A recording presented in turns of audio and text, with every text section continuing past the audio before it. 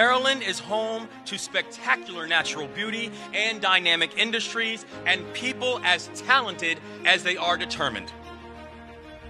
But the truth is, Maryland is asset rich and strategy poor.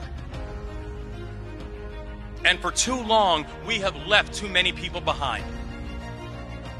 We know it is unacceptable that while Maryland has the highest median income in the country, 1 in 8 of our children live in poverty.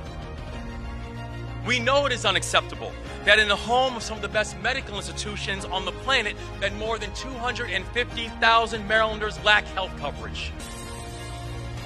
We've been asked to accept that some of us must be left behind. And that in order for some to win, it means others must lose.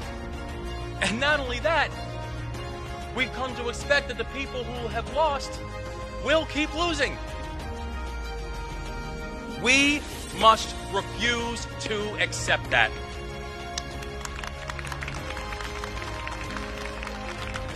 Instead, I'm asking you to believe that Maryland can be different. I'm asking you to believe that Maryland can be bold, and I'm asking you to believe that in this moment, Maryland can lead.